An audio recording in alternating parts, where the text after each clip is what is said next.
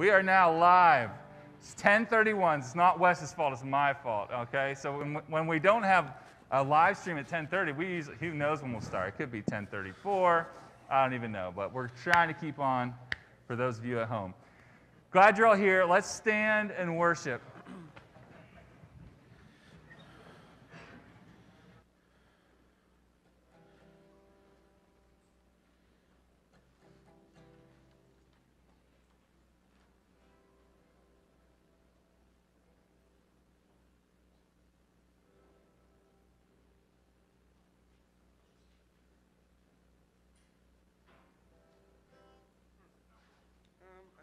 Can you hear it?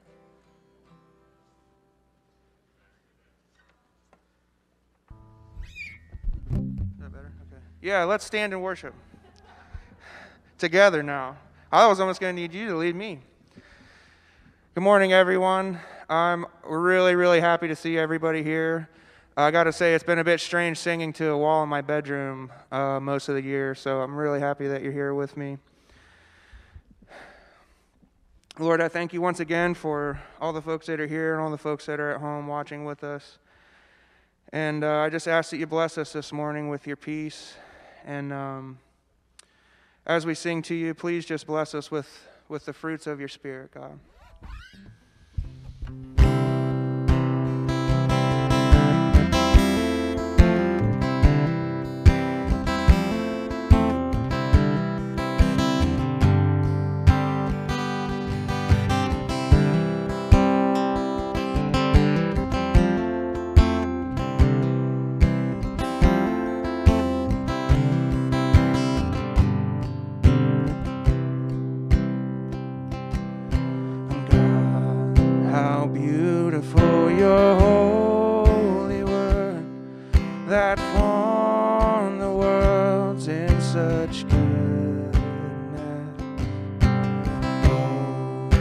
Shame that we would spurn it all to turn and fall into darkness.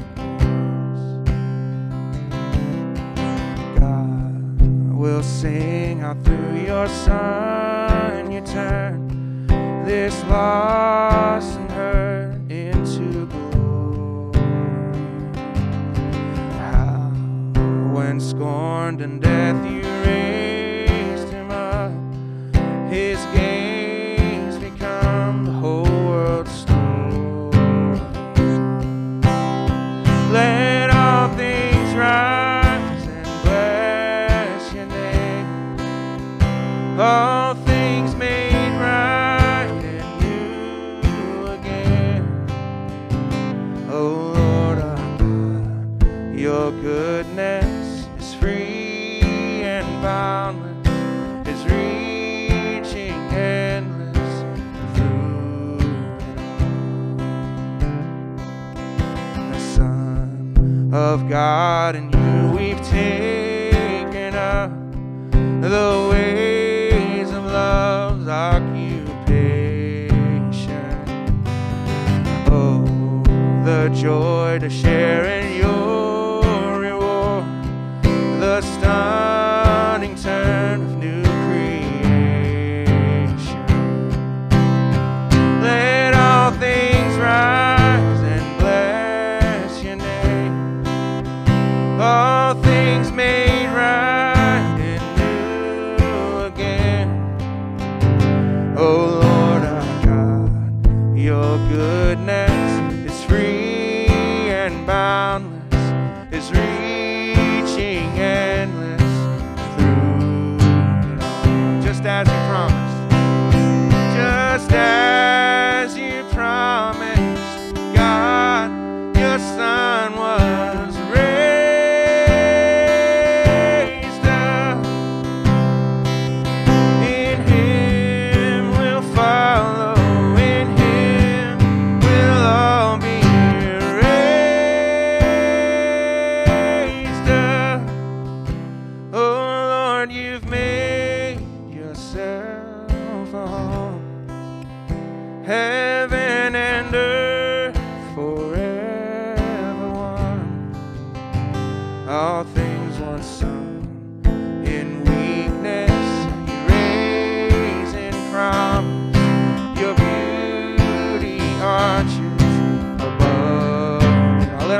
rise.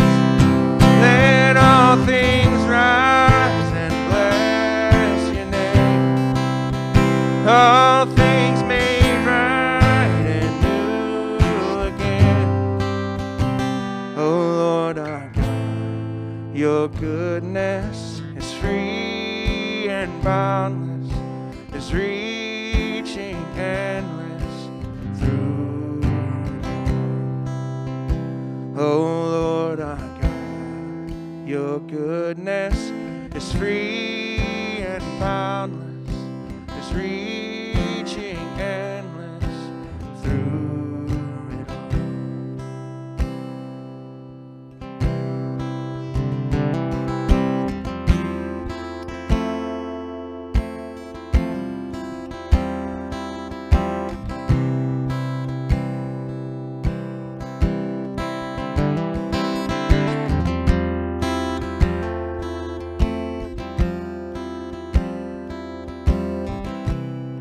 There's nothing worth more that will ever come close. Nothing can compare. You're our living hope. Your presence,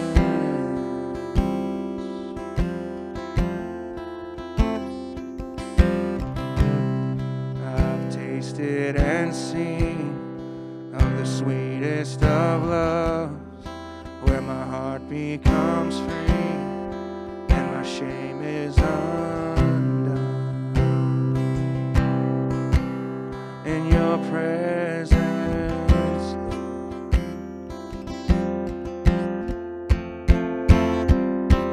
Holy Spirit, you are welcome here. Come flood this place and fill the atmosphere. Your glory, God, is what our hearts long for, to be overcome by your presence, Lord. Your presence,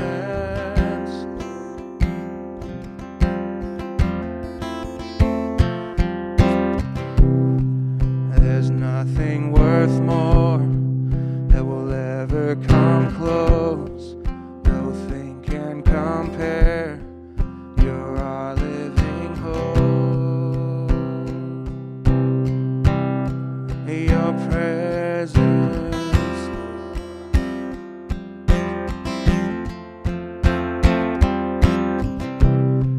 I've tasted and seen of the sweetest of loves, where my heart becomes free and my shame is undone. In your presence,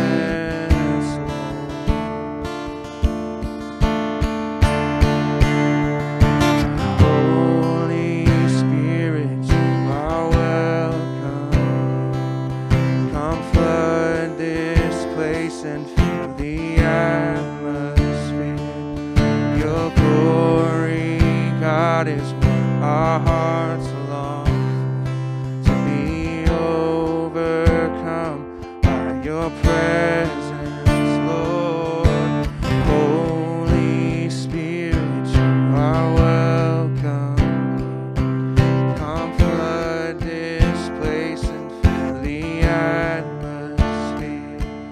Your glory, God, is what our hearts long for, to be overcome by your presence, Lord.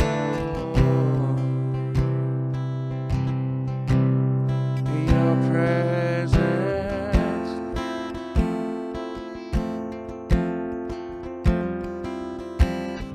let us become more aware of your presence. Let us experience the glory of your goodness. Let us become more aware of your presence. Let us experience the glory, your goodness. Let us become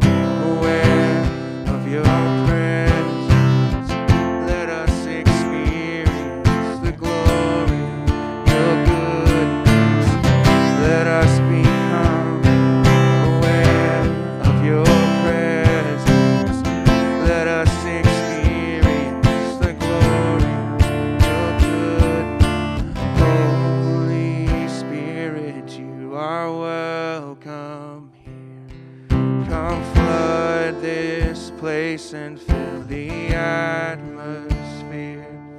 Your glory, God, is what our hearts long for, to be overcome by your presence. Sing it with me one more time.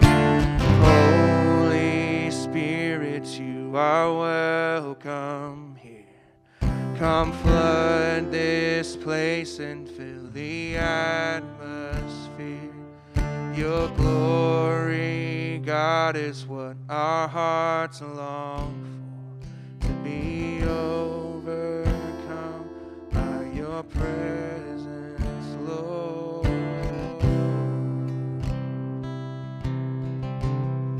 Your presence.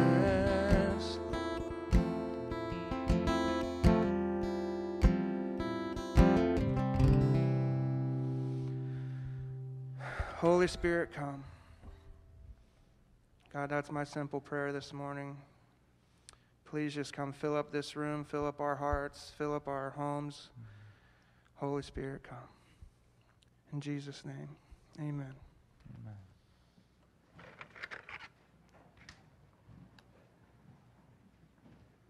Amen.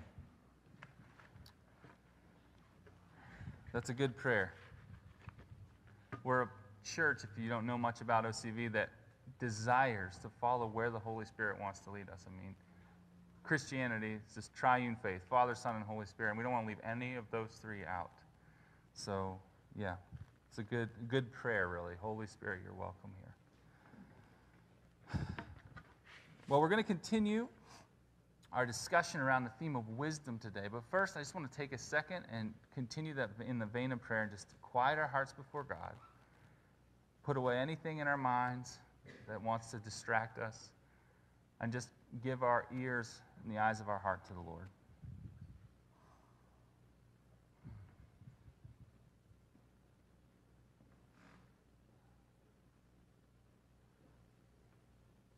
Father God, we pray that you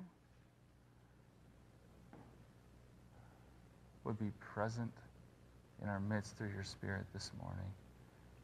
We know you have promised to be with us, so our prayer is also primarily that you would give us eyes to see and ears to hear. Hearts that are open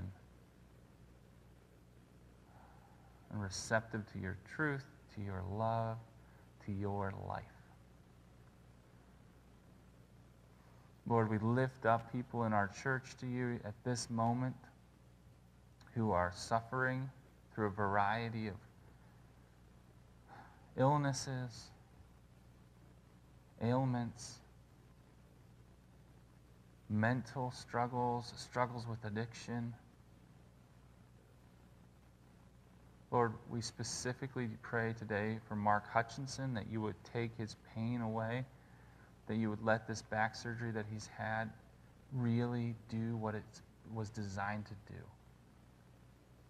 And Lord, just scale back the pain in his life, in his body.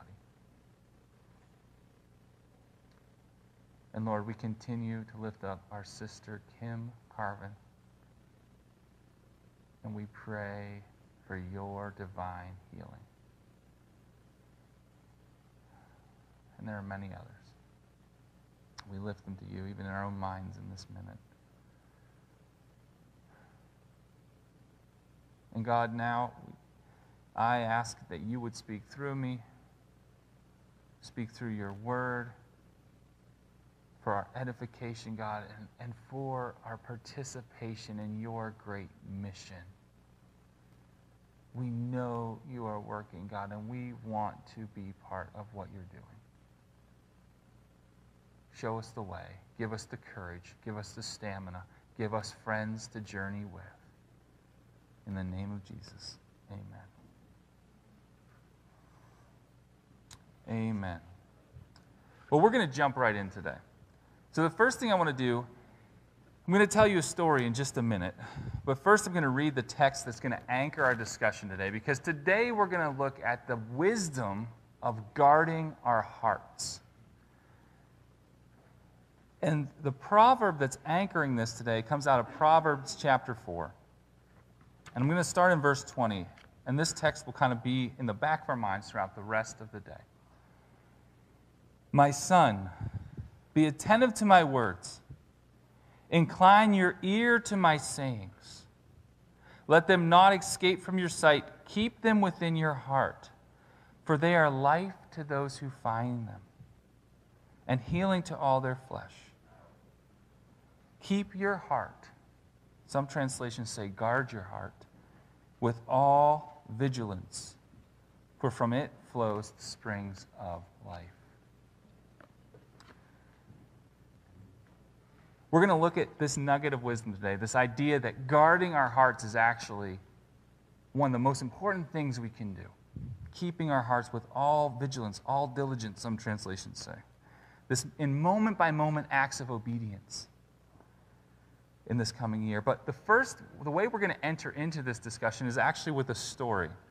And if any of you were on social media, I posted this week that Joseph Conrad's book, Heart of Darkness, is actually going to be the way into this story. So Conrad was a Polish-British author. This is, by the way, for all the literature lovers out there. And even if there's only 2 of us or 3, it's for you, okay? So feel special today.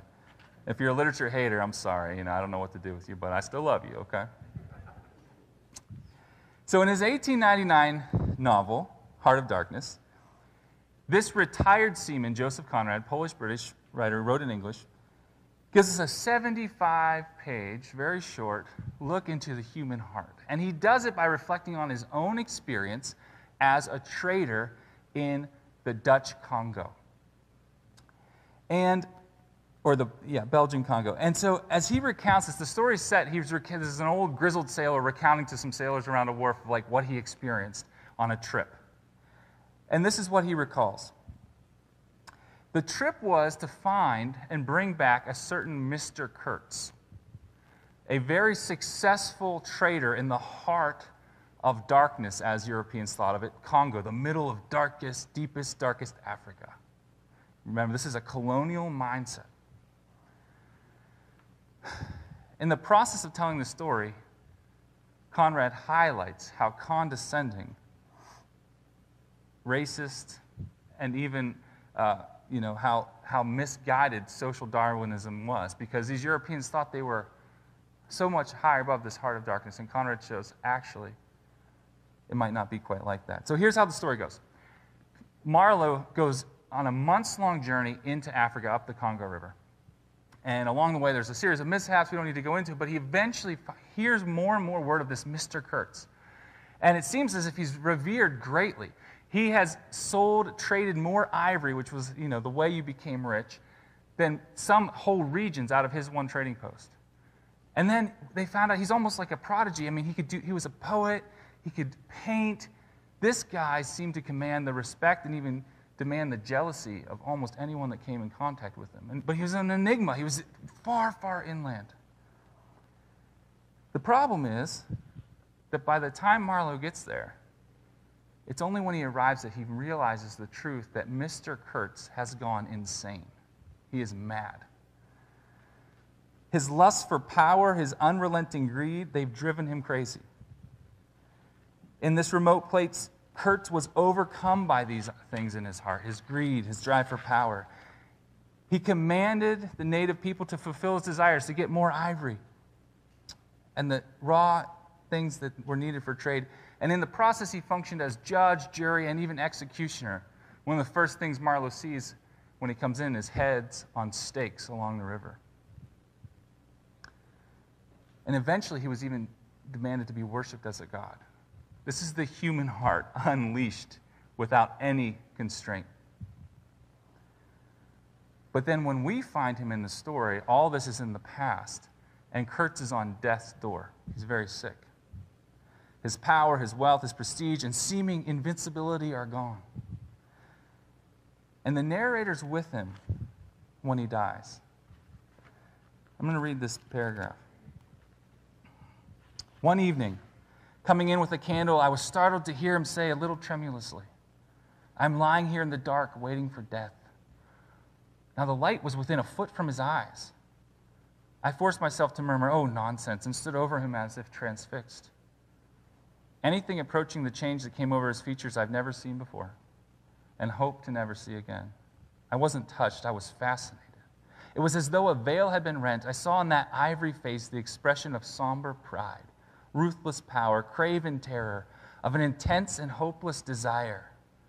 Did he live his life again in every detail of desire, temptation, and surrender during that supreme moment of complete knowledge when he was on death's doorstep?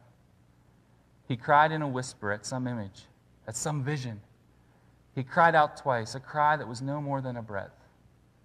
The horror, the horror. And the next moment, he leaves. The next moment, one of the servants comes in and says, Mr. Kurtz, he dead. What Conrad does is shine a light into the human heart turned in on itself to a complete darkness that even when the light was there, he said, I don't see it. We see with the narrator at the end, the heart of darkness is not a place on a map. It's not a color on our skin, but it's an internal reality that could potentially, and is really, the Bible even tells us, within each of us. And that if it's left to its own devices, as it was in the case of Mr. Kurtz, even the most civilized person can turn into a savage. We don't really need to look very far at the history of the 20th century to see that over and over again in the carefully planned, even civilized programs of annihilation that not just one country, sure we think of Germany and the Nazis, but it's not just once that has happened in the 20th century and continues to happen today, but it over and over, and as we get more and more civilized and as our technical expertise gets better, it's easier and easier to do, and all of it stems from the darkness in the human heart. The darkness that overtook Mr. Kurtz in Conrad's story, the darkness that overtook so many. And by the way, many critics think this is a character model on real-life events. Power corrupts, right? And colonial power in Africa led to atrocities over and over again that Conrad probably witnessed. Now, why? This is a little bit different than I normally start with. So, I don't normally start by reading out of a novel, and don't worry if you didn't like it. It's not going to happen every week. But once in a while, our poets and our novelists can say it really well, better than we can speak it in plain language. And Jesus knew that too, by the way. Side note, how did Jesus, the wisest, by the way, wisest person that ever lived, if you don't think of Jesus as the most intelligent, wisest person that ever lived, you're selling him short. He is God with flesh on. He has access to the entire wisdom of God. Solomon pales in comparison. If you want a coach to living smartly, living wisely, there is no one better than Jesus. All these proverbs point to the truth that he reveals. How did Jesus tell truth? He used stories time and time again because we humans have an ear for stories. You might forget everything else I said today, but there's going to be some parts of that story that will stick with you, even if it's the heads on poles. Right? We humans have an ear for it. The other thing we all have in common, in addition to our ear for stories, is the fact that we all have within us a heart that has darkness in it. Now, that doesn't mean we're overcome by it, but we all have the propensity to give in to the whispers of the enemy. None of us are immune to it. None of us. Whether you're a pastor, whether you're an elder, whether you're a Sunday school teacher, or whether you're the person on the street. No one's immune to the whispers, to the fanning of the flame of that heart of darkness in us. And this is a very biblical concept. The prophet Jeremiah, who knew suffering, and he knew what giving in to sin would do. That's why he's called the weeping prophet. He has this verse in Jeremiah 17, and we'll be returning to this chapter later. But in Jeremiah 17:9, he says this verse that it's always stuck with me. The heart is deceitful above all things and desperately sick. Some English translations say desperately wicked. Who can understand it? right? If you've lived very long, you've talked to that person where you're like, let me just speak some truth to you, and they just are. It's too late. They are like, I'm not going to hear it, right? If you even in high school, right, you'd be like your friend, that guy is no good for you. They're like, no, because your heart can tell you all kinds of things. It's deceitful.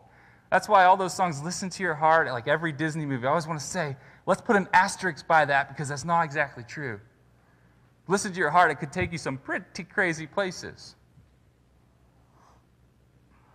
The heart is deceitful above all things and desperately sick. Who can understand it? Jeremiah tells us.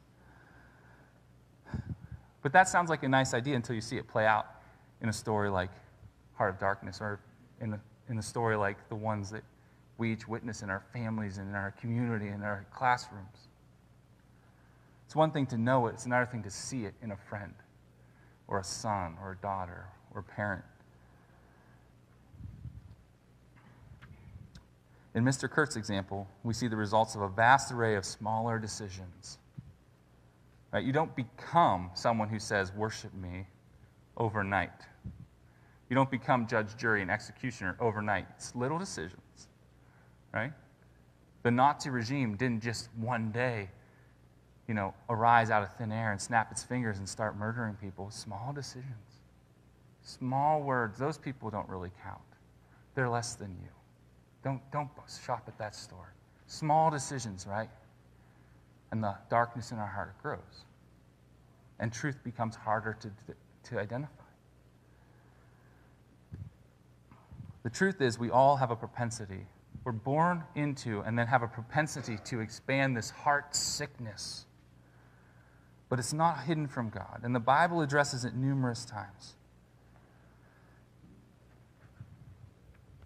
And the thing is, even though the example of Mr. Kurtz highlights it pretty explicitly, darkness, sin that leads to darkness always leads to death if it's not addressed. Sin always kills if it's not addressed, if it's not covered by the blood of Jesus. So let's do a little word study. The Hebrew and Greek words for heart in the Bible show up 730 times in the Old Testament and 105 times in the New Testament. Proverbs alone uses the word for heart 50 times. And in the Bible, heart is used to represent the center of which all of a person's psychological and characteristics refer. We might think today of the mind, although even when we talk, we kind of betray ourselves because those songs, listen to your heart, follow your heart. We kind of think of ourselves as following two kind of different leaders, right? One's mental and one's our heart. For the Bible, the actual heart was the center. You weren't between your rational self and your emotional self. You weren't in some battle. The Bible sees us as really living out of our heart, being the center of who we are. It was the inner man, the hidden person, the central agency and faculty within a man whereby he imagines, intends, purposes, and understands. That about covers it all. Where you imagine, where you intend, where you purpose, and where you understand. That's your heart in the Bible. We see these aspects of the heart coming through in biblical passages one after another. And what I'm going to do right now is give you a string of them. I don't often do this, take them out of context, but I just wanted to give you a feel for how this comes up. And you can jot down some notes if you want to look into the context around these verses. And I'll try to lay out a little bit, but I wanted to highlight a few things. So the first thing I want to highlight about what the Bible says about the heart. You can't guard it if you don't know what it does and how it works. The first thing is that it's the true but often hidden essence of our personalities and selves. That's how the Bible talks about it. So think about this. Samuel comes to Jesse, and he lines up all his sons, right? And he looks them over, and they look great.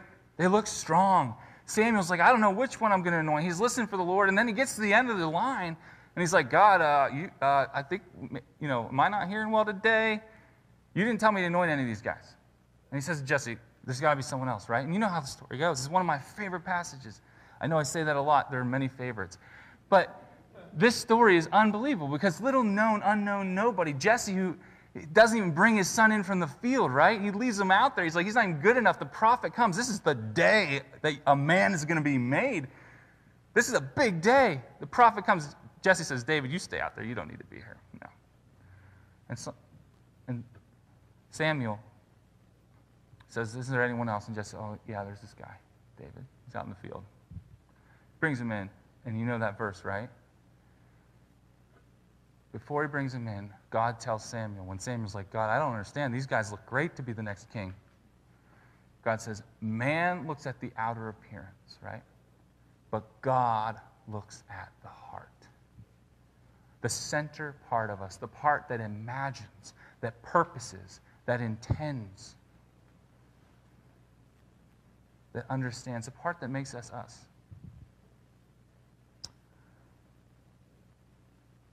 Jeremiah 17, the same chapter, the verse right after what I read. The heart's deceptive, wicked above all things. Who can know it, right? The next verse in that section says this.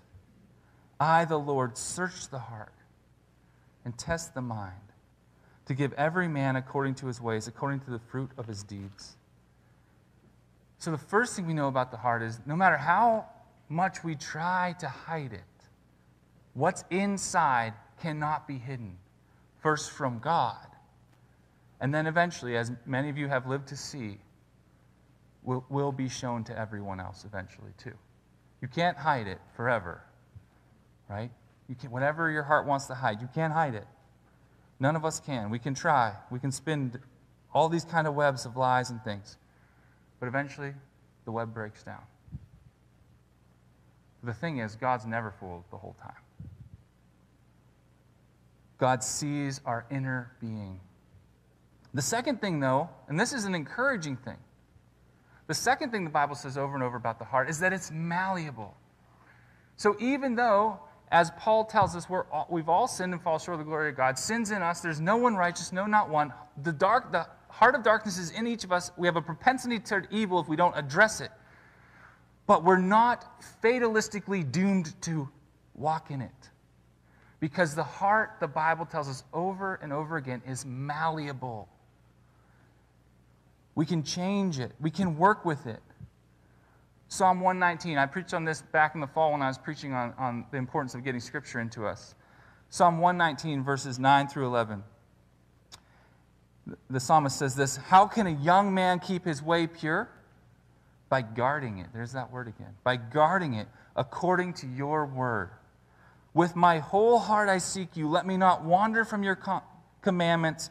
I have stored up, or hidden, some translations say. Hidden your word in my heart that I might not sin against you.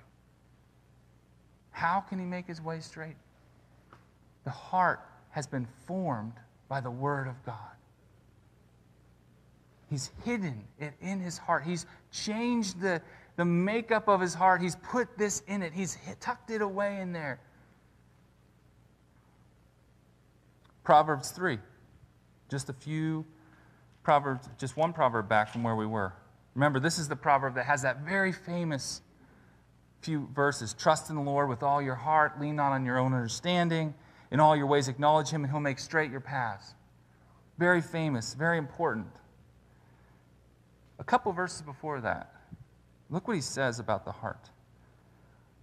Proverbs 3, verse 3. Let not steadfast love and faithfulness forsake you. Bind them around your neck. Write them on the tablet of your heart. So you'll find favor and good success in the sight of God and man. This is not the only time in the Bible that the Old Testament writers say, write them on the tablet of your heart. Get them in there. Inscribe them. Know these words. Just like the psalmist said, hide them up. The problem is that a malleable heart can be used for good or evil, right? If we can change our hearts for good by intentionality and faithfulness to God, we can also inscribe them for evil if we choose the opposite and change them that way. So I said we'd be back to Jeremiah 17. Let me read you a little section of this. Jeremiah 17, verse 1. This is the prophet Jeremiah writing at just about the end of the days of the southern kingdom. They're about to go into exile. And he's done all he could, but they've given themselves to idols. They've stopped trusting in God, and the prophet, for all his work, can't do anything about it. Listen to what he says. The sin of Judah is written with a pen of iron, with a point of diamond. It's engraved on what? The tablet of their heart. And on the horns of their altars. And while their children remember their altars and their Asherim, beside every green tree and on the high hills, on the mountains, on the open country, your wealth and all your treasures I'll give you as spoils for the price of your high places for sin throughout your territory. Thus says the Lord, curses the man who trusts in man, who makes flesh his strength, whose heart turns away from the Lord. He's like a shrub in the desert.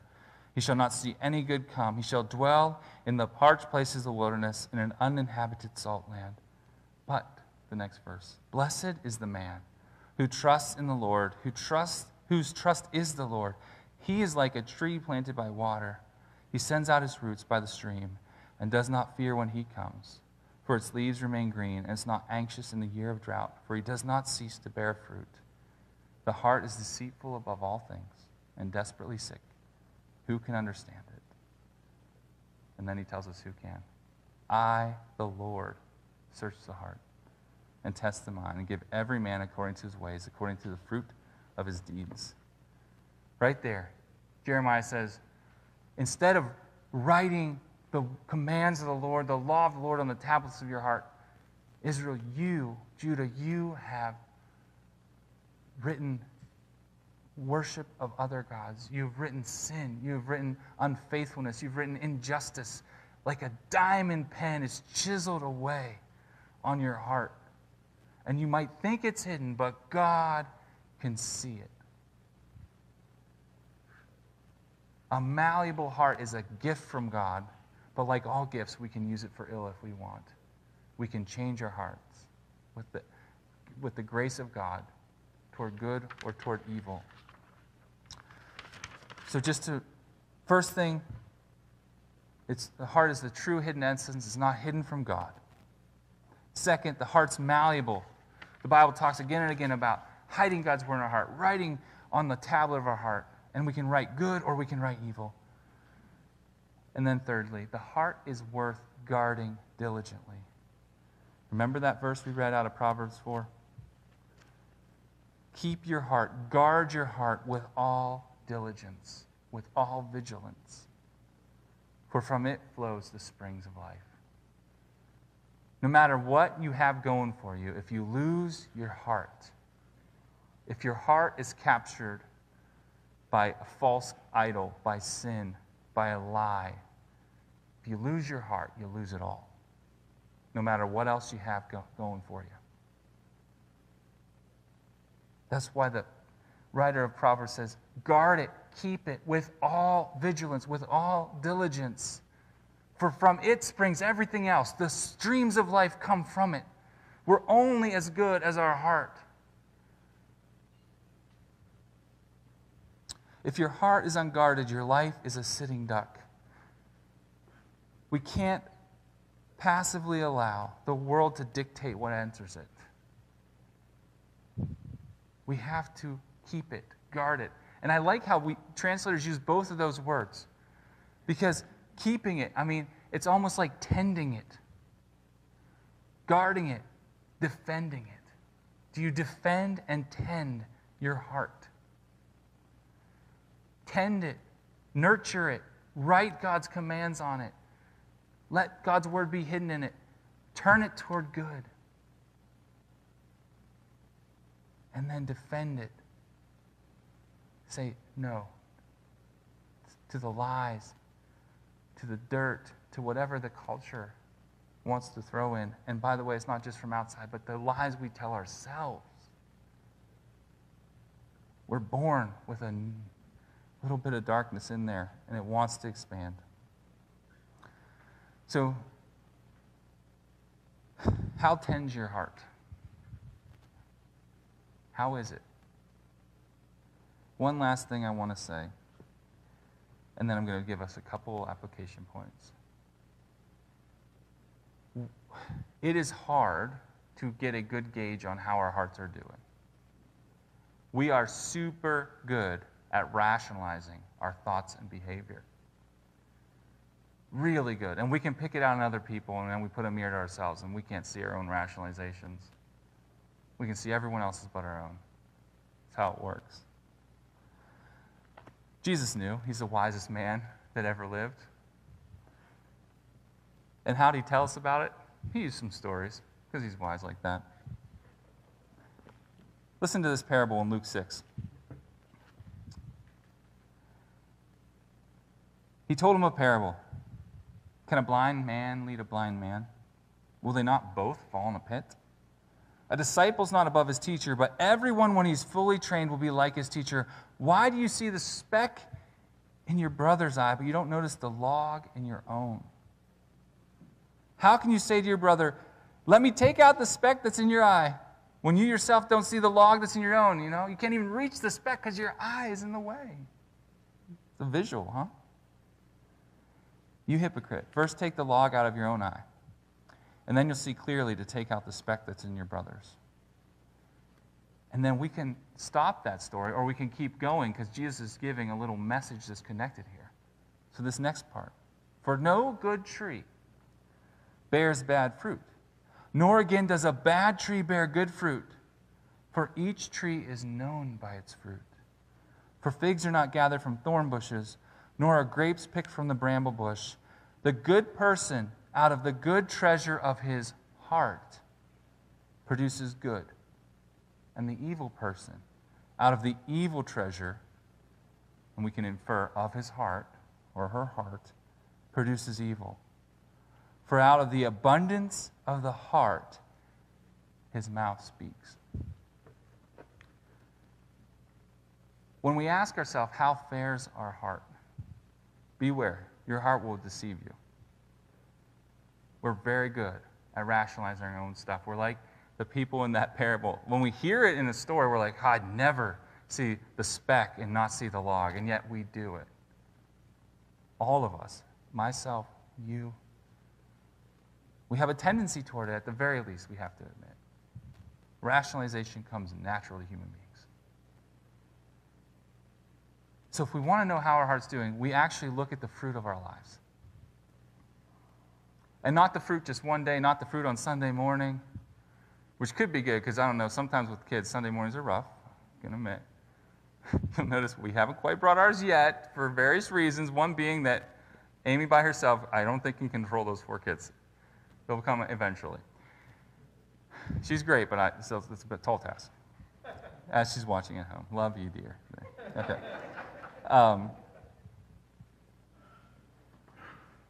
But how does he say to tell what's in your heart? A good heart produces good out of its treasure. An evil heart out of its treasure produces evil. Out of the abundance of the heart, the mouth speaks. Even a basic litmus test are, how are your words? If you are good at misleading yourself about your heart, are you speaking life? What's your mouth doing? What's coming out that's in there? I mean, sometimes we just need the practical, how can I get a grip on where my heart's at? Well, one way to get a grip, according to Jesus, is actually to say, what is my life saying, literally? Am I gossiping? Am I cursing God? Am I speaking evil? Am I lashing out? Am I quick to tell something that's going to build me up and tear someone down? Those all come out of the treasure of our hearts. You hear stories about people that say, I never heard that person say a bad thing about anyone. Not too many of us, myself included, could that be said of. We need these litmus tests to remind us that what's inside will come out, even in things like our words. So I don't think we need a lot of application today, but just 3 reminders, maybe 4 heading out real quick. Real quick, and you laugh. You haven't been around OCV that long, have you? Or maybe you have. But 1, we need to guard our hearts. What do you let in? It's not neutral. Entertainment, it's not just a movie. It's not just a show. It's not just a conversation. It's not just a thought that you let roll around. Those are all writing on your heart. What are you letting in? Guard it with all diligence, with all vigilance. Keep it, secure it, and tend it. You defend it and you tend it. You guard it from what's outside and you keep it. It's like a gardener, right? You get the weeds, you take care of the predator, you take care of, the herbivores, I guess it would be, the rabbits or whatever. You defend your garden, but you tend it. You water it, you nurture it, you thin out the things that shouldn't be there. There's no cruise control for a Christian in this idea of keeping your hearts with all diligence. You don't put it on autopilot for a week. If you do, just like a garden, you come back and the weeds are there. Secondly, we can't trust our hearts. Don't listen to Disney. If you've heard me say it once, you've heard me say it 100 times, okay? Listen to your heart let your heart guide you is a quick recipe to despair, okay? Teenagers, just hear me. Take my word for it, all right? It doesn't work out in life quite like Disney. There's way more Hanses, as my girls will be quick to tell you. Those Hans, you got to watch out for Hans, okay? There's way more of them out there than Disney lets on, okay? We got to beware of rationalizations. Watchfulness is a word the church has said forever. Watchful, be vigilant. Take an inventory of your words. Words to your kids. Words to your spouse. Words that just come out when you're mad in the house. What stories do you tell about people? Are you breathing life or death out of the treasure of your heart? And that leads me to the third point. We Christians should be people defined by repentant hearts. Because we know we can't do this perfectly. We need to repent and let God cleanse us from the inside out through the blood of Christ. We should keep short accounts with God. When we do mess up, which hopefully in our maturity becomes less and less as the Spirit works in us and forms us, we keep short accounts. We say, God, you saw that. You know where that came from. It came from in here. I didn't even know it was there. Help me, forgive me, cleanse me. And we do it in, lastly, hope. You know how that passage in Jeremiah, the next few verses? Verse 14 of Jeremiah, what's he say? Heal me, in Jeremiah 17. Heal me, O Lord, and I shall be healed. Save me, and I shall be saved, for you are my praise. Amen. We can't do our own heart surgery, not well enough. There's always a little infection that stays. Only Jesus. And his grace is so good. He doesn't say, I already did that once. You go find someone else. He'll keep doing it. And his heart is to see us become more and more like him. Where from our heart, life flows in our speech, in our attitudes, in our actions, because it's all coming from where our treasure is. Let's pray. God, have mercy on us. Help us, help me. Help your church in this town to be like this. In this larger region. And in your world, God. We pray against the lies of the enemy at the center of our being. In the name of Jesus. Amen. Amen. Well, at this time, we're going to do something that is like salve for a wound. And it's coming to the Lord's table and reminding ourselves that whatever the enemy says about our unworthiness. Because if you start thinking about this stuff and then you start doing the inventory, you can start getting a pretty big, if you're like me, a pretty big list pretty fast. But this is the time where we remember, in Jesus, we have a healer. And he invites us to his table. And he will cleanse our heart. So this is the meal that reminds us of all that. On the night that Jesus was betrayed, he took the bread and he took the cup. And he told his disciples who were gathered around, men with hearts that were all over the place that night, this is my body broken for you. This is my blood shed for the forgiveness of sins. As often as you get together, do this in remembrance of me. And we're going to enter into that meal, but we're going to do it humbly. And we're going to do it with repentance. It's the only way forward. We don't take the kingdom of God by force. He invites us. Will you pray this prayer of confession with me? It's on this worship guide. I believe and confess that Jesus is truly the Christ, the Son of the living God, who came into the world to rescue sinners and redeem his creation. Today I confess that I have sinned against God in thought, in word, and deed, by what I've done and by what I've left undone. I have not loved God with my whole heart. I have not loved my neighbor as myself. Christ, have mercy on me and forgive me, that I may walk in your ways to the glory of your name. Amen. And he will.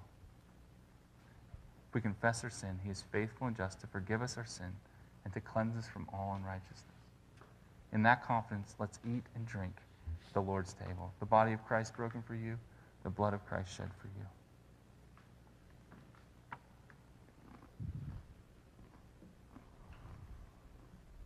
Amen, church. Let's sing about his faithfulness now.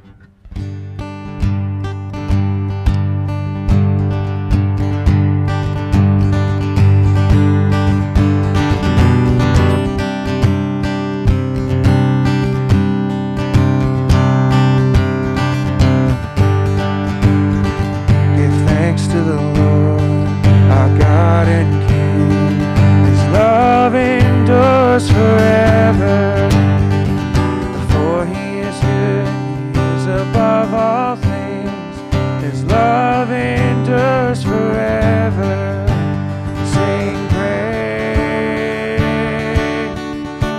sing praise, with a mighty hand outstretched arm.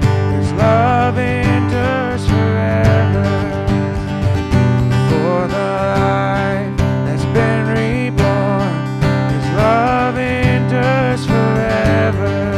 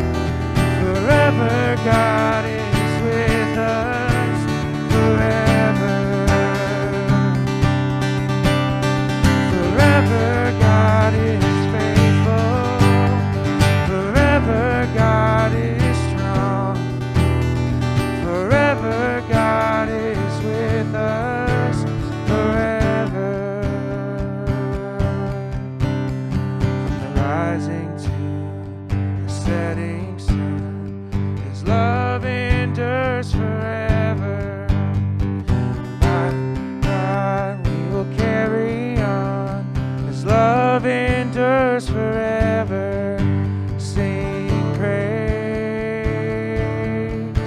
sing praise. One more time. Sing praise,